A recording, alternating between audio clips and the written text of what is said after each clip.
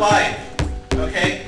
There's a whole generation of my colleagues coming out of elite science, especially computer science departments, who have a self-serving idea that information systems are life, that you are computers, that living things are computers, that evolution's a computer, that your soul is a computer, that everything's information.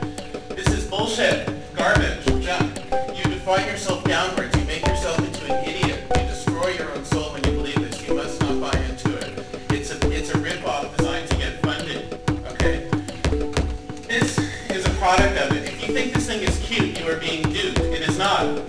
This is a consumer product. It's a piece of junk. It's not as well designed as this one, okay? This one's better. This is better. If you want to pet something, if you want to respect something that's designed well, pet this thing, because at least it works, okay? You can pick it up and it doesn't fall apart. So this is a good thing. This is a piece of crap, all right? Now, I want to talk about this very bluntly from two different perspectives, because I have two different careers. One of them is and by the way, one thing I want to say about this, just with regard to the company Sony, I think Sony does some great products. I think some of their designs have been really lovely, and so this shouldn't reflect badly on Sony as a whole. And I don't want to besmirch their good name, because I think they deserve a good name. So let me just say, I'm not the generally cynical or